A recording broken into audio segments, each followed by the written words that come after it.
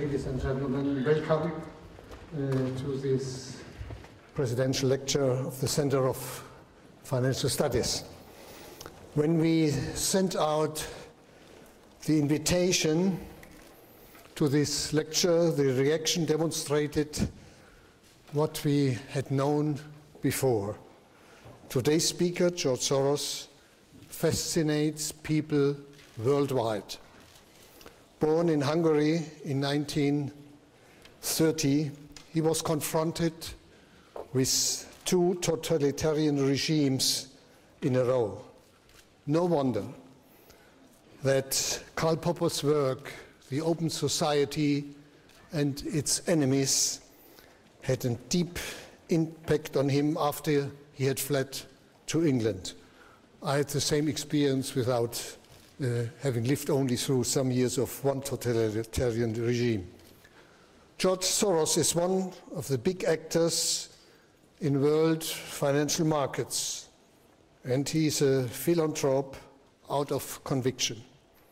He established Central European University in 1991, just after the fall of the Iron Curtain, created the Open Society Institute in 1995, and recently well-known, the Institute of New Economic Thinking, which just had its conference in Hong Kong.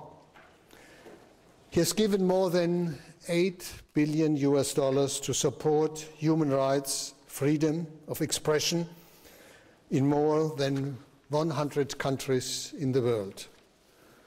My own first meeting with him was of a, he's not aware of that, of a purely hypothetical character. It was shortly after he had brought down the pound sterling in September '92, and at that time I was member of the board of the Deutsche Bundesbank. I gave a speech in London, and just when leaving the room, I was confronted with TV cameras asking me, Professor Ising, what is your reaction? George Soros has announced he now will attack the Deutschmark. And I had only fractions of a second to react. I did not want to be seen as not courageous, so I said, I invite him to do so, he will lose. And I think you lost and later said, I will never do that. But the DM doesn't exist anymore, so this is not something which is between us.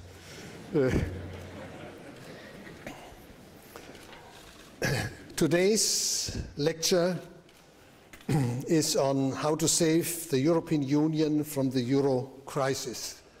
Mr. Soros will give his speech, then we will have a short exchange of views between us, and then the floor is open to you. George Soros, the floor is yours. Okay.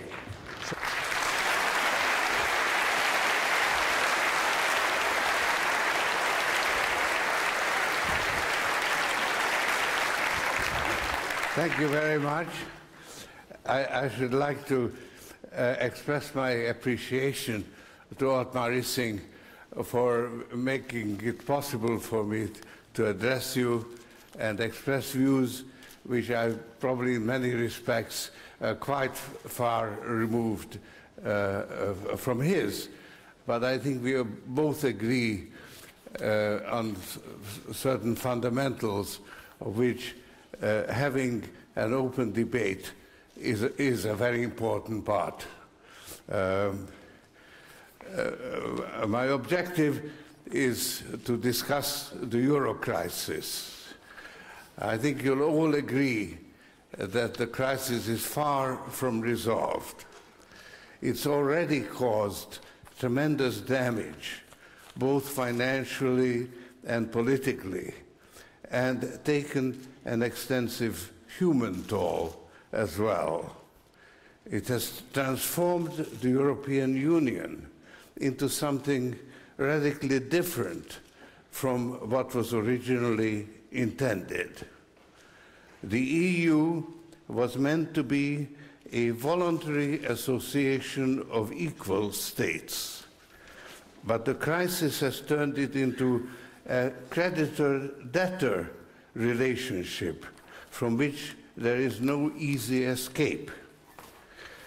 The creditors stand to lose large sums of money should a member state exit the Union.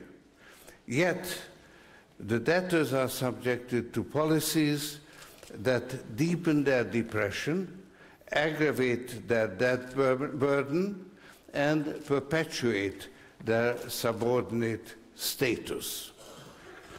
This has led to political tensions, as demonstrated by the stalemate in Italy.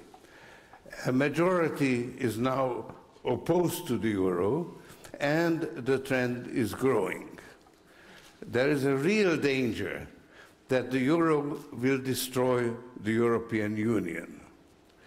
A disorderly disintegration would leave Europe worse off than it was when the bold experiment of creating a European Union was begun. That would be a tragedy of historic proportions. It can be prevented, but it can be prevented only with Germany's leadership. Germany didn't seek to occupy a dominant position and has been reluctant to accept the responsibilities and liabilities that go with it. That's one of the reasons for the crisis.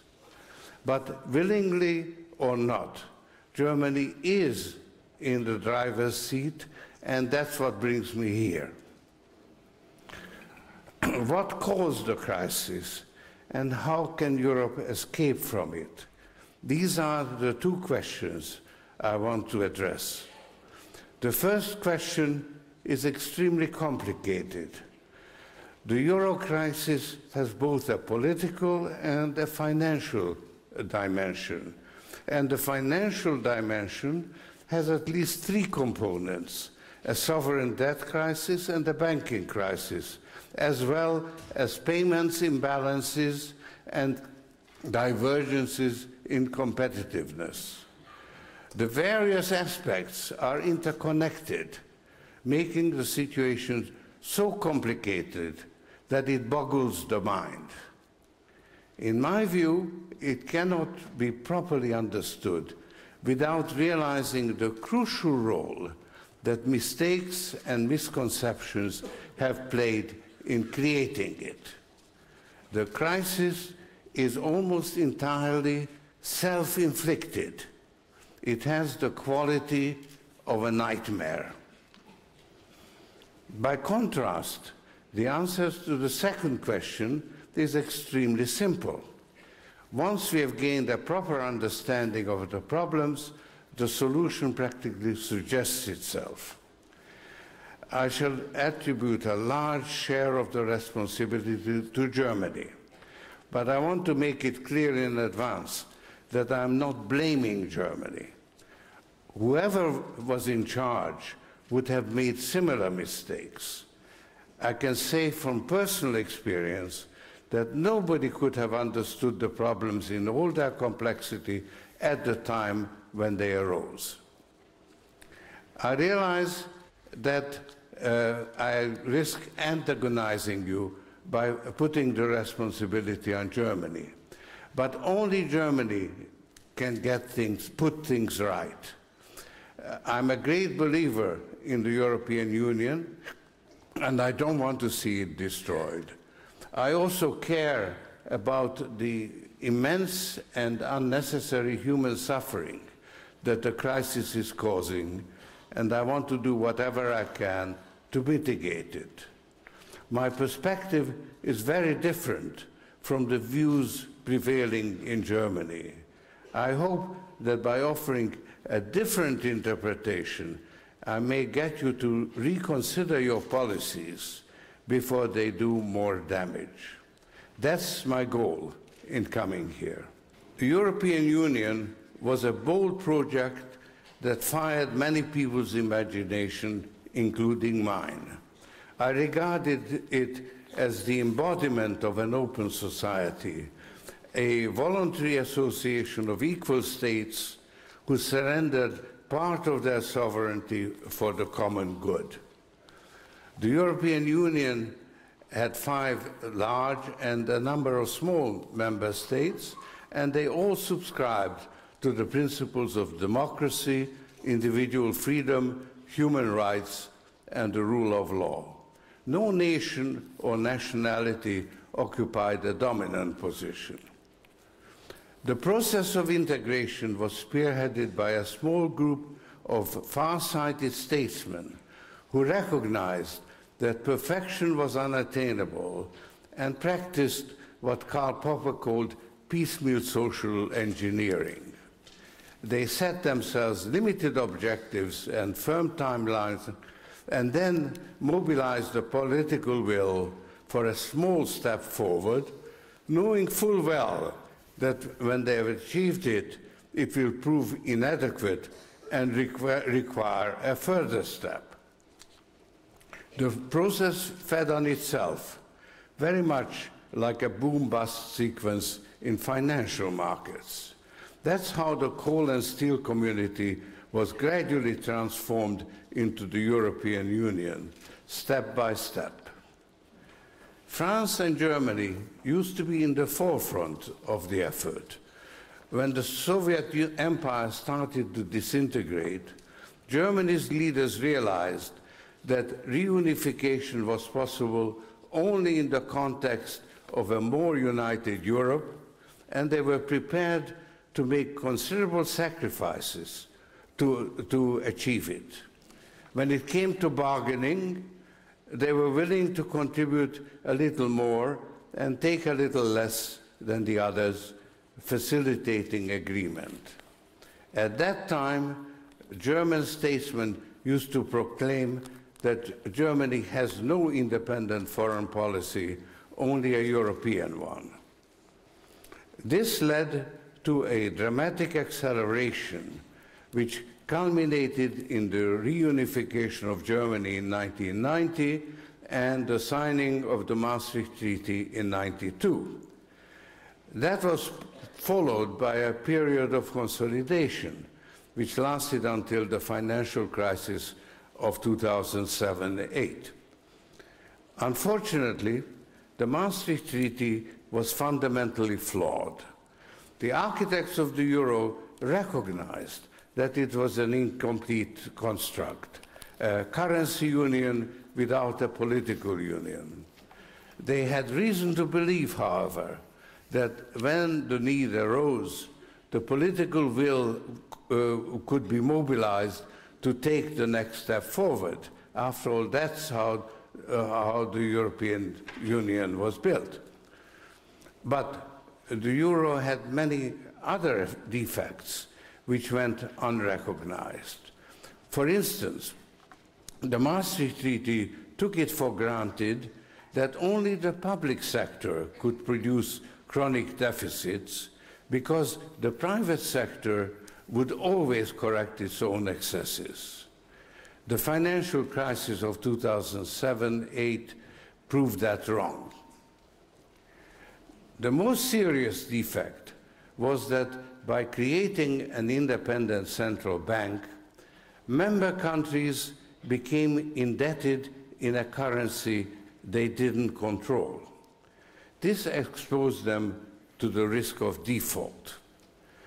Developed countries outside a currency union have no reason to default. They can always print money. Their currency may depreciate in value, but the risk of default doesn't arise. By contrast, third world countries that have to borrow in a foreign currency like dollars run the risk of default. To make matters worse, such countries are exposed to bear raids. In short, the euro relegated what is now called the periphery to the status of third world countries. Prior to the financial crisis, both the authorities and the financial markets ignored this feature of the euro. When the euro was introduced, government bonds were treated as riskless. The regulators didn't require commercial banks to set aside any equity capital, and the European Central Bank discounted all government bonds on equal terms. This created a perverse incentive for commercial banks to accumulate the bonds of the weaker countries in order to earn a few extra basis points. As a result, interest rate differentials practically disappeared.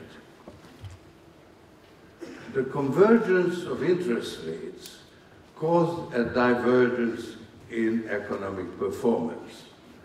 The so-called periphery countries, Spain and Ireland foremost among them, enjoyed real estate, investment, and consumption booms that made them less competitive, while Germany, weighed down by the cost of reunification, engaged in far-reaching labor market and other structural reforms that made it more competitive.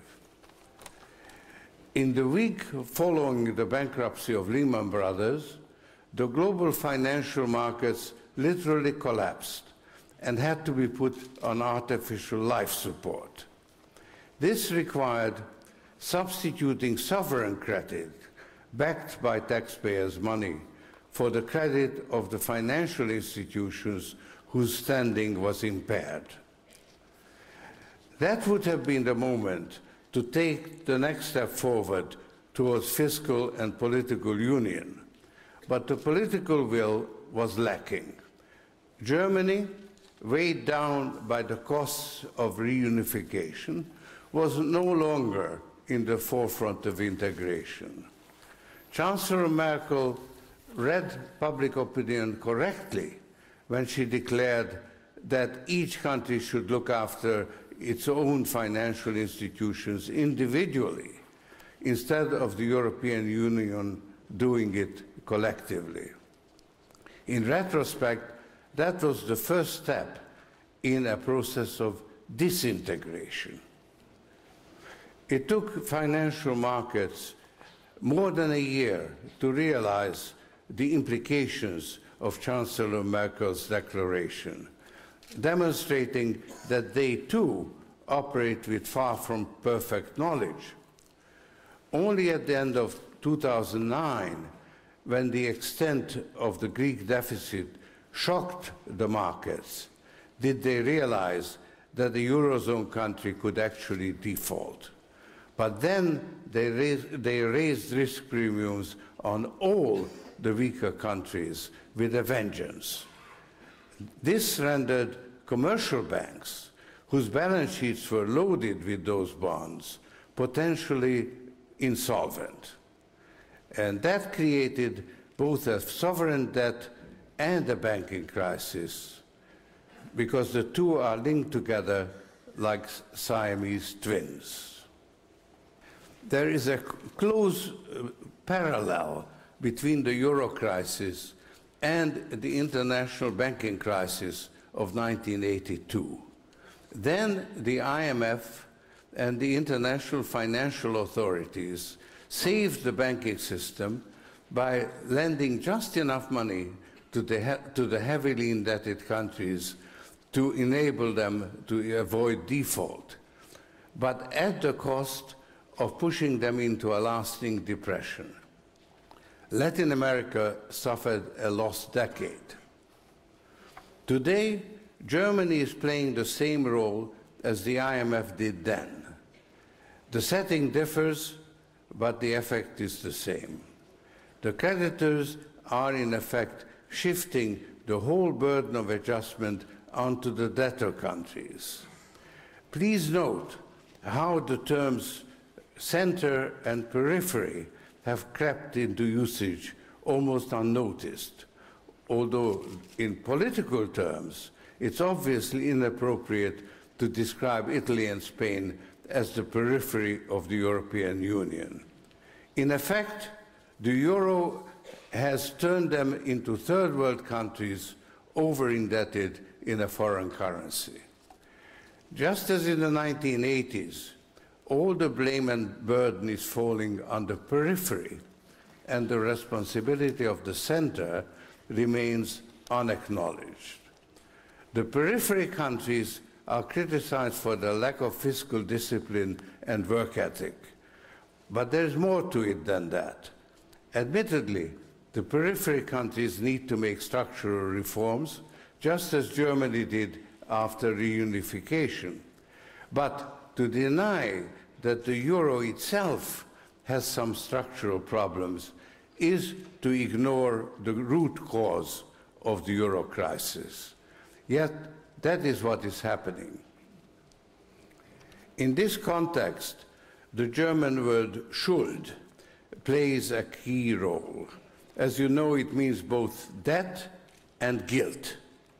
This has made it natural or selbstverständlich for German public opinion to blame the debtor countries for their misfortune. The fact that Greece blatantly broke the rules has helped to justify this posture. But other countries, like Spain and Ireland, had played by the rules. Indeed, Spain used to be held up as a paragon of virtue. Clearly, the faults are systemic, and the misfortunes of the debtors are largely caused by the rules that govern the euro. That's the point I should like to drive home today. In my opinion, the Schuld of the sender is greater today than it was in the banking crisis of 1982. It may have been politically acceptable to inflict austerity on third world countries in order to save the banking system.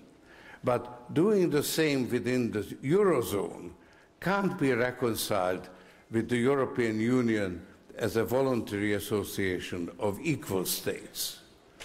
There is an unresolved conflict between what is dictated by financial necessity and what is politically acceptable. That's the point the recent Italian elections should have driven home.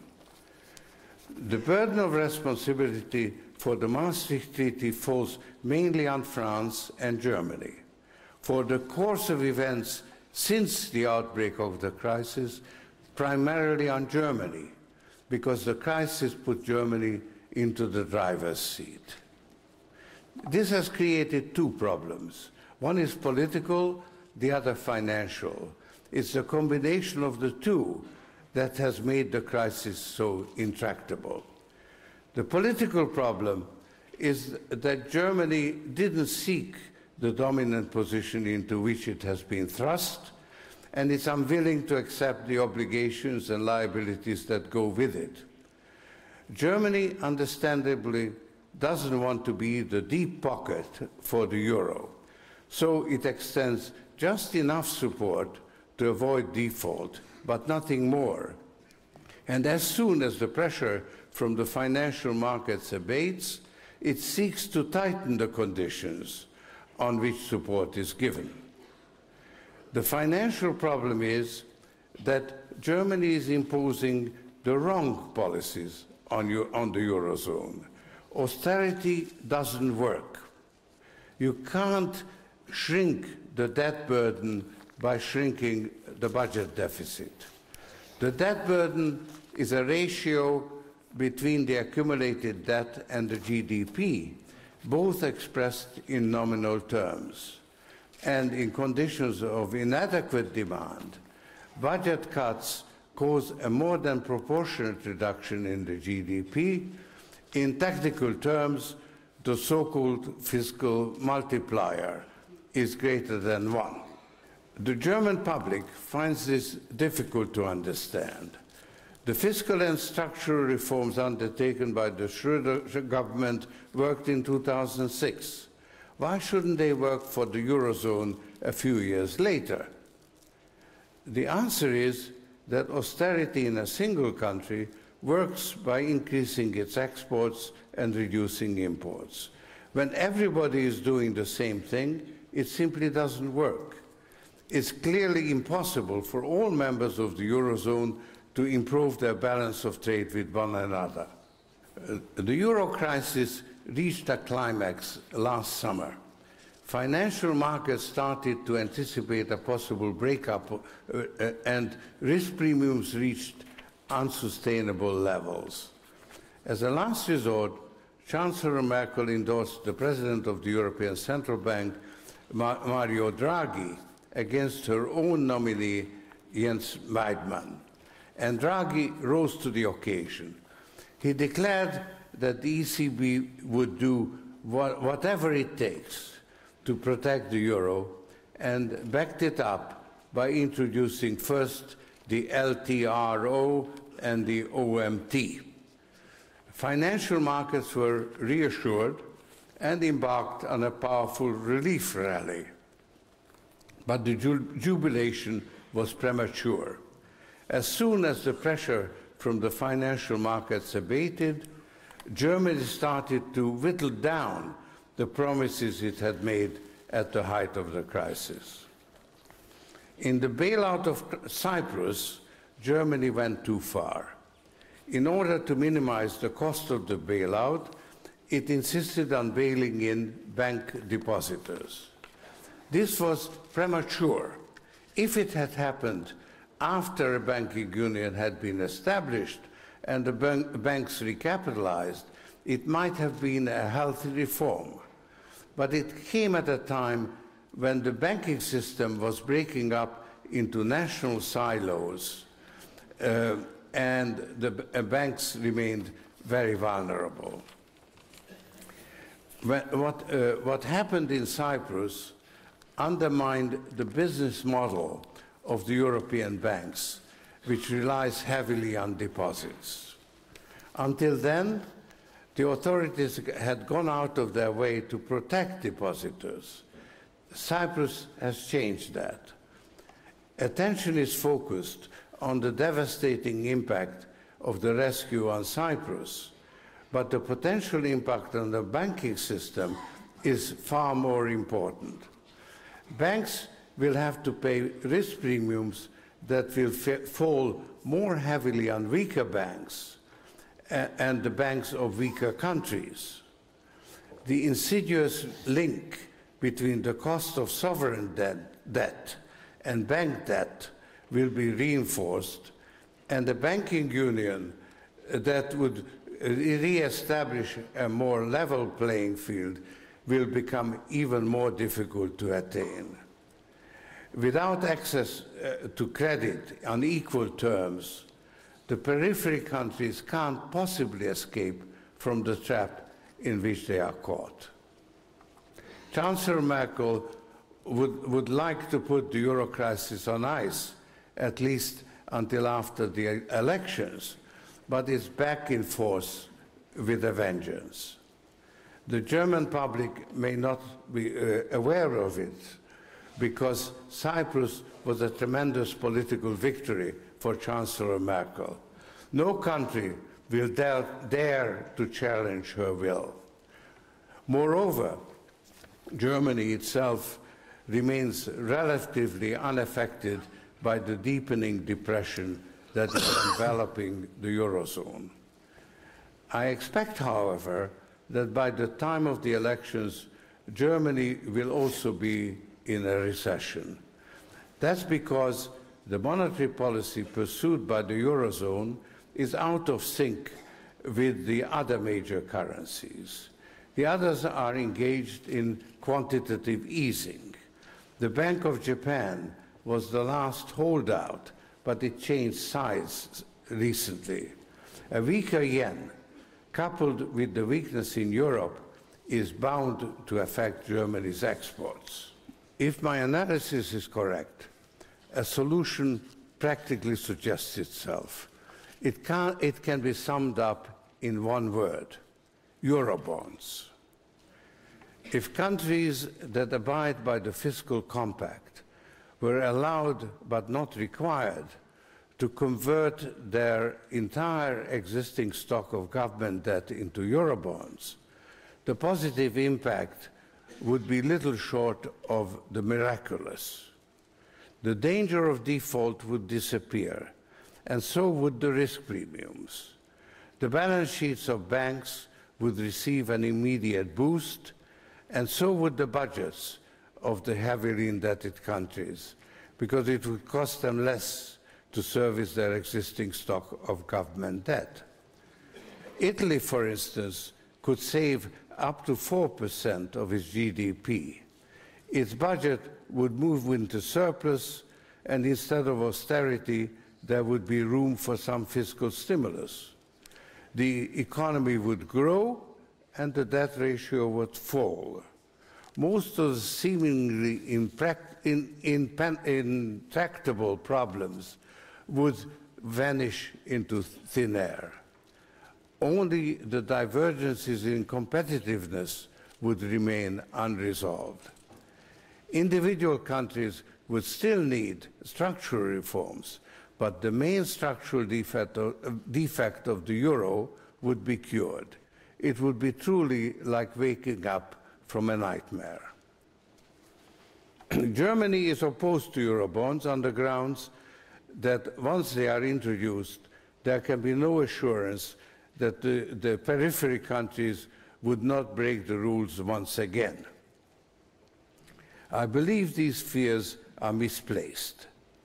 In accordance with the fiscal compact, member countries would be allowed to issue new Eurobonds only to replace maturing ones. After 5 years, the debts outstanding would be gradually reduced to 60% of GDP. If a member country ran up additional debts, it would have to borrow in its own name. Having to pay stiff premiums would be a powerful inducement to stay in compliance. Admittedly, the fiscal compact would need some modifications to ensure that the penalties for non-compliance are automatic, prompt, and not too severe to be credible. But a tighter fiscal compact would practically eliminate the risk of non-compliance. Eurobonds would compare favorably with the bonds of US, UK, and Japan. Admittedly, Germany would have to pay more on its own debt than it does today, but the exceptionally low yield on bonds is a symptom of the disease that plagues the periphery. The indirect benefit Germany would derive from the recovery of the periphery would far outweigh the additional costs incurred on its own national debt. There are also widespread fears that Eurobonds would ruin Germany's credit rating. Eurobonds are often compared with the Marshall Plan. The argument goes that the Marshall Plan cost only a few percentage points of America's GDP, while Eurobonds would cost a multiple of Germany's GDP. That's comparing apples and oranges. The Marshall Plan was an actual expenditure, while Eurobonds would involve a guarantee that will never be called upon. Guarantees have a peculiar character. The more convincing they are, the less likely they are to be invoked. The US never had to pay off the debt it incurred when it converted the debt of individual states into federal obligations. Germany has been willing to do only the minimum. That's why it had to keep escalating its commitments and is incurring actual losses. To be sure, Eurobonds are not a panacea. The boost derived from Eurobonds may not be sufficient to ensure recovery. Additional fiscal and/or monetary stimulus may be needed, but having such a problem would be a luxury. More troubling is that Eurobonds do not eliminate divergences in competitiveness. individual countries would still need to undertake structural reforms. Those that fail to do so would turn into permanent pockets of poverty and dependency, similar to the ones that persist in many rich countries. They would survive on limited support from European structural funds and remittances. The European Union would also need a banking union to make credit available on equal terms in every country. The Cyprus rescue made these needs more acute by making the playing field more uneven. But Germany accepting Eurobonds would totally transform the political atmosphere and facilitate the needed reforms. The fact is that Germany is adamantly opposed to Eurobonds. Since Chancellor Merkel vetoed Eurobonds, the arguments I've put forward here have not even been considered. People don't realize that agreeing to Eurobonds would be much less costly than doing only the minimum to preserve the euro. It's up to Germany to decide whether it's willing to authorize Eurobonds or not, but it has no right to prevent the debtor countries from escaping their misery by banding together and issuing Eurobonds. In other words, if Germany is opposed to Eurobonds, it should consider leaving the euro and letting the others introduce them. This exercise would yield a surprising result. Eurobonds issued by a Eurozone that excludes Germany would still compare favorably with those of the US, UK, and Japan. The net debt of these three countries as a proportion of their GDP is actually higher than that of the Eurozone, excluding Germany. Let me explain why it makes all the difference whether a debtor or a creditor country leaves the euro. All the accumulated debt is denominated in euros.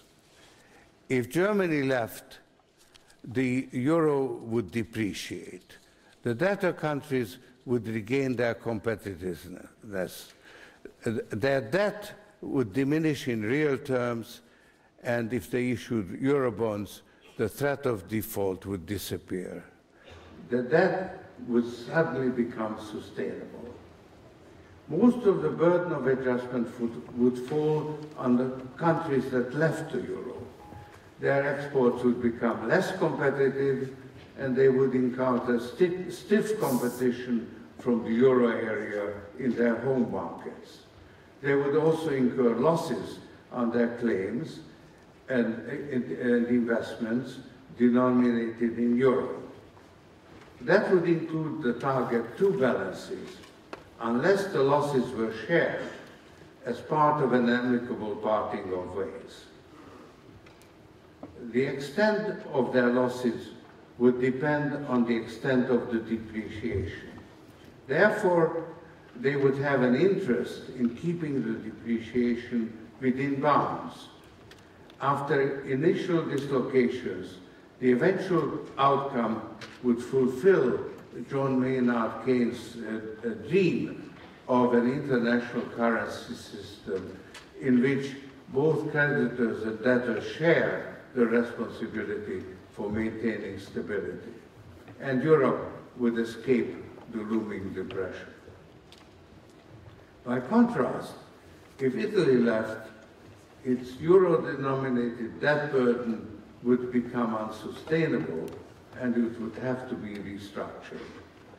This would plunge the rest of Europe and the rest of the world into an uncontrollable financial meltdown. The collapse of the euro would likely lead to the disorderly disintegration of the European Union, and Europe would be left worse off than it had been when it embarked on the noble experiment of creating a European Union. So if anyone must leave, it should be Germany, not Italy.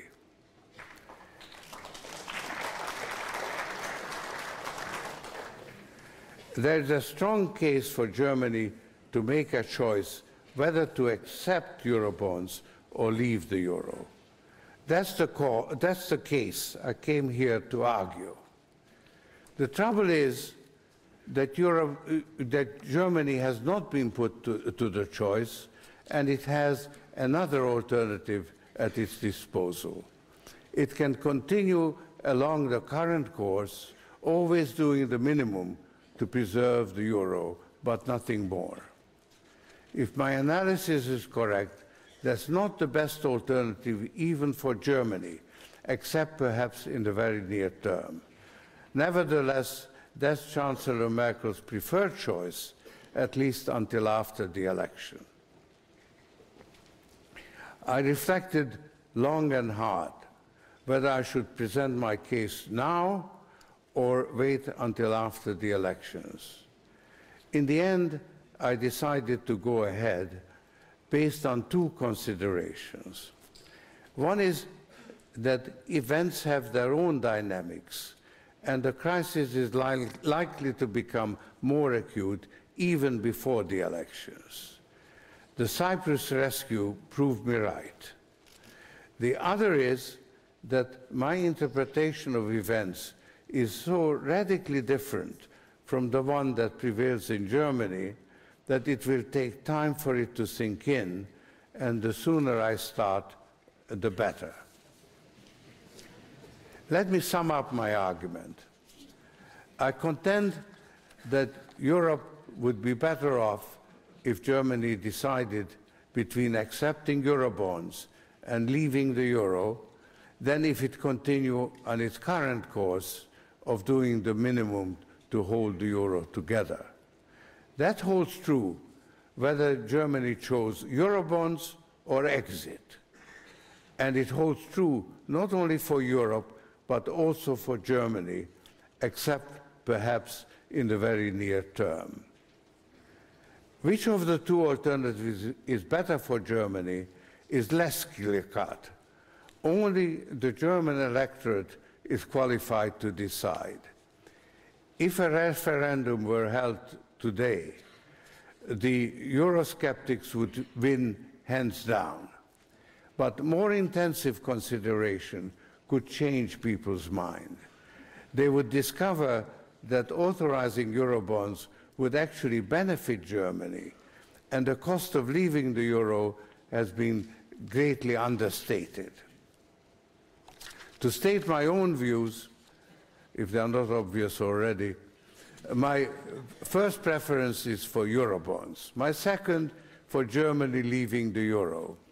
Either choice is infinitely better than not making a choice and perpetuating the crisis.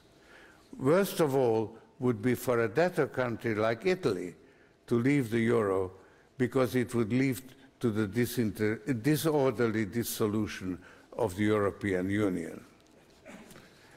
I've made some surprising assertions today, notably how well Eurobonds could work even without Germany. My pro-European friends simply can't believe it. They can't imagine a euro without Germany. I think they are conflating the euro with the European Union. The two are not identical.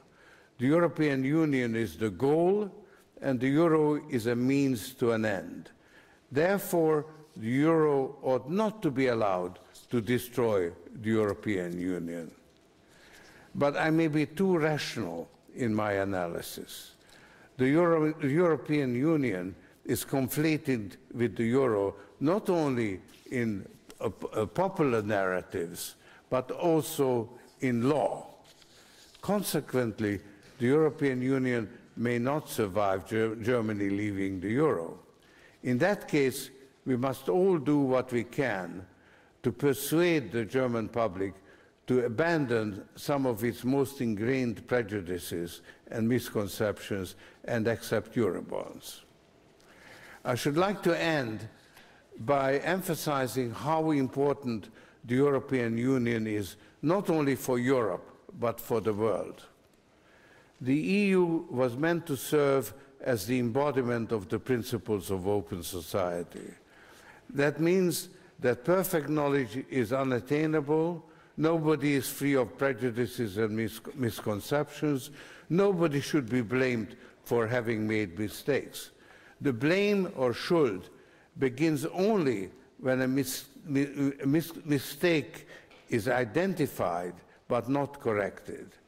That's when the principles of open society on which the European Union was built are violated. It's in that spirit that Germany should agree to Eurobonds and save the European Union. Thank you.